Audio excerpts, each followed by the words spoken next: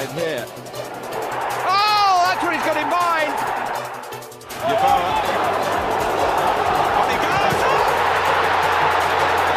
Even by this standard.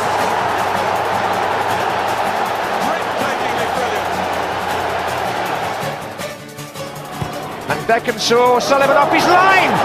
Oh, that is absolutely good. Hi, welcome to the Price of Football Figures podcast, the nostalgic podcast that brings you all things football figures, retro shirts, all your favourite memorabilia from the 90s and noughties. We're going to, of course, have constant reference to Corinthian figures, including a dive into how the figures came about leading up to Euro 96 in an episode. We'll be looking at all sorts of memorabilia, though, like iconic kits, sticker albums, cards, and also more obscure stuff that we would have found in things like cereal boxes. But I'm really keen to hear from you guys about what you remember from that time and what you remember collecting or things that you've still got, potentially sharing your own collections. Like I've got just behind me here. For me, it's Corinthian figures. I'm known on social media as Corinthian collector. So yeah, get in touch. You can reach me at thepriceoffootballfigures@gmail.com. Or on social media as well. The handle for things like Twitter and all of that stuff is just PO Football Figs, and and that will bring you straight to us. One of the regular features I want to bring on the episodes of the podcast is a Guess Who style feature. Just a bit of fun, but with prizes to be won. So each episode, I'll describe a player from back in the day who did have a Corinthian figure released, and then there'll be like a sort of lineup of players of their like Corinthian cards. And what I'll do is I'll pin that to the top of the Twitter or X account. And then what you can do if you want to join in and potentially win a version of that figure that is the correct answer, then you can share that along with your answer. And obviously I'll be able to see all of those. And then, before the following episode, I'll reach out, I'll announce who's won, and I'll reach out and arrange sending that figure out to you. So let's go. Let's play Guess Who. This one I will share that it's a Euro 96 figure in this box. It has a single figure stand as well with the little England backing. So it's a nice little piece in the little box here. It's got a little reduced sticker. It was $2.99, ended up being sold for $1.99. But yeah, these are your clues. This might be too easy this first time, but we'll see how we go. So after early success at Tottenham in the early 90s, this midfielder signed for Borough for quite big money at the time, over £5 million in 1995. And he got the assist for the first competitive goal at the Riverside Stadium. After just one season there, he moved to Everton for almost £6 million. He ended up staying there until 2000 when he actually moved across the city to their rivals, Liverpool.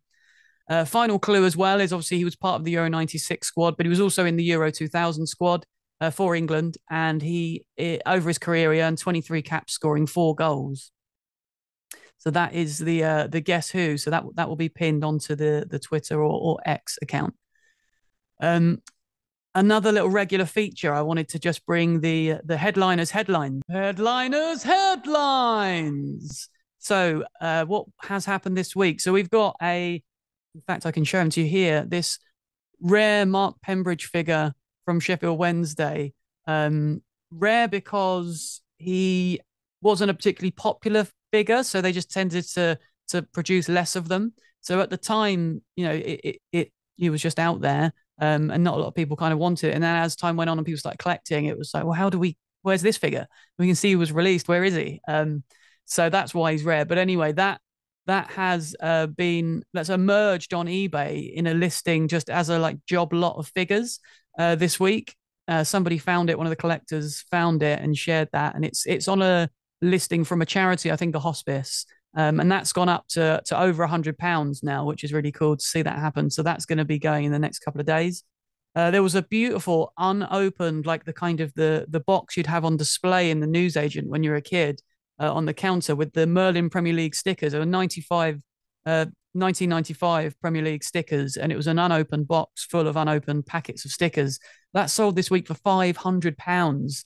And I kind of in jest shared that, it'd be great to get 500 of us all to put £1 in each and get that. And I'd quite happily sit for an hour and do like a live version of this, just opening and seeing who we've got. I do actually have, I think, 4 stickers missing from my '95 album as well, so that would be cool to try and fill that. But anyway, another headline for you this week. I managed to add a figure to my collection that I didn't think I'd ever get, and that is this Viali in the Chelsea away kit. That was only, it was exclusively available from WH Smith, and you got it free if you bought the, I think it was the 97 to 98 season review VHS for Chelsea, and but only if you bought it there. And a lot of the figures just kind of disappeared. Like the staff didn't know they had to give them out. Not a lot of people even knew that that offer existed. And yeah, a lot of the figures just disappeared. And so yeah, it's become particularly rare. And I shared a most wanted poster on Twitter and just put a bounty reward on there and said, if anyone's got this, I've got this money here for you. And a couple of the Chelsea forum pages shared it kindly, and within an hour, somebody replied with a picture of it on a yoga mat saying this one, and it was this figure here. And so I just said, well, do you want to claim the bounty for that? And yeah, here it is, which was really exciting. And huge thank you to my wife for letting me do that. Bless her.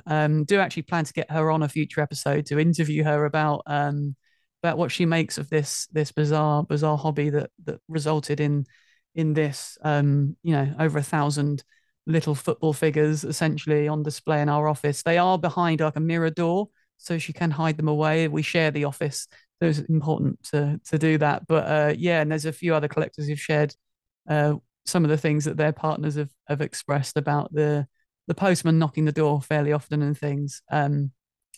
Final news item, an official Corinthian catalogue was sold on eBay just this week as well. That would have come out in for the early sort of 95 to 97 figures that were released after the England figures that came out initially.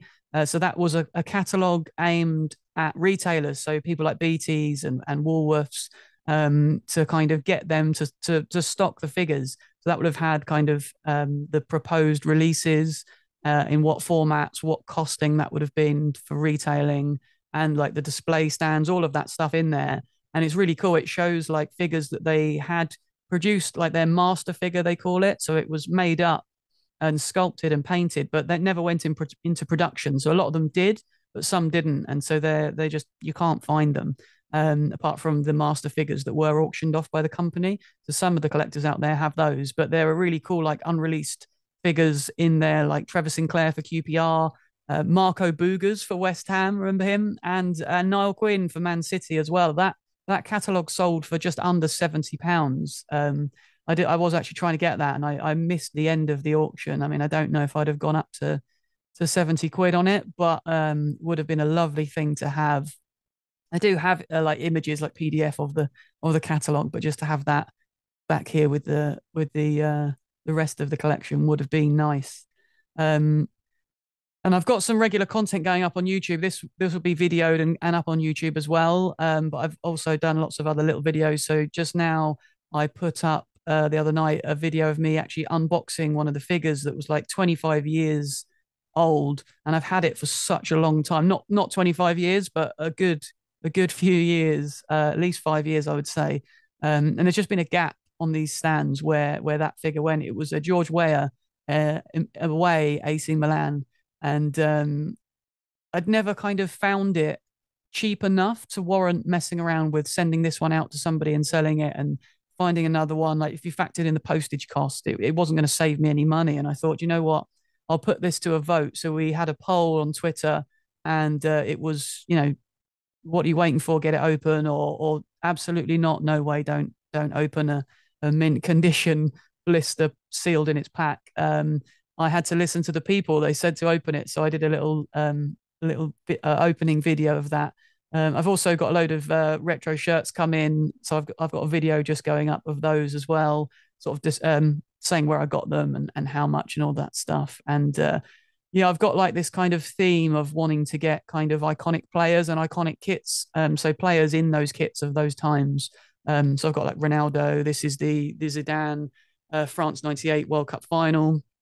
I've got Fowler in a really prolific season there. I mean, Ronaldo, everyone calls him R9, don't they? But I think that first season at Milan was like before his injuries was just prime Ronaldo. It was when I was spending like the morning at the weekend watching classic Italian football, Galazzo, and yeah, really into that. And I've got a couple of Hullet jerseys and a couple of other bits and pieces as well. But I'd love to hear your suggestions on which iconic kits and which iconic players I should add to that. I've got a bit of a wish list, but it'd be interesting if there are any that I've not thought of. I'd love to get your insight on that. I do have the 95-96 Leeds kit with Yeboah on the back because some of his strikes were just sensational. They're just memories that are just in my brain. So yeah, I mean, as always, you can reach out on as I say, all social media. It's PO Football Figs, or email the price of football figures at gmail.com. Love to hear from you guys and kind of see how this evolves and whether we can come up with any new features or I'd love to hear if you've got any interesting stories about maybe meeting players back in the day, any interactions with them. Maybe you're an autograph hunter. Maybe you've got an unusual collection you'd like to kind of share with the community. And I'd love to sort of build a bit of a community around all this and yeah, share my passion with you all.